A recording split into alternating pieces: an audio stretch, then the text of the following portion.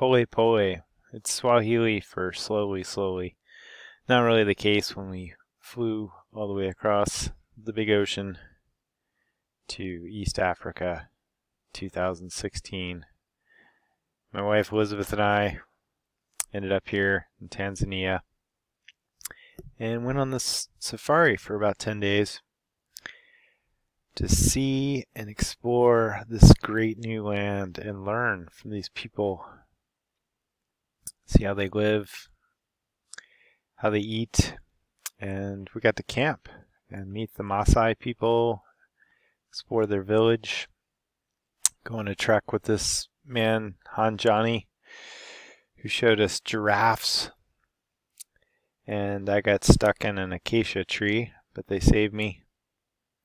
And then we camped here by elephants, by a creek, listening to them all night long, seeking water in these canvas tents. And then we walked some more.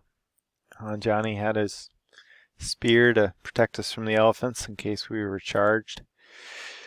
And then we went over to this place, Serengeti, and we saw lots of cows crossing the roads. And just a great transformative experience for me.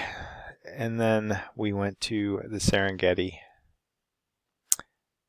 This is when we were driving in. This is basically the most densely populated area in the world for animals and life.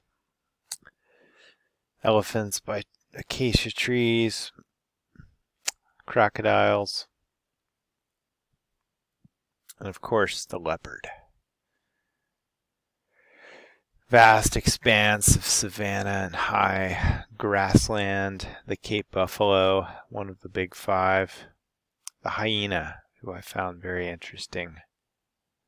Lots of sandy roads spinning out. And then I had the fortune in Rwanda to go on a gorilla trek. So these guys helped us out with our stuff, and we were in Volcanoes National Park. We were able to spend an hour with these mountain gorillas, which is probably one of the most profound hours of my life. The baby mountain gorillas, the silverback, and these brave gentlemen protecting us from the Cape buffalo. And then I left, took a car to the airport, and flew home. Many hours in this 2 weeks definitely rocked my world. There's definitely no travel without learning, and no learning without travel.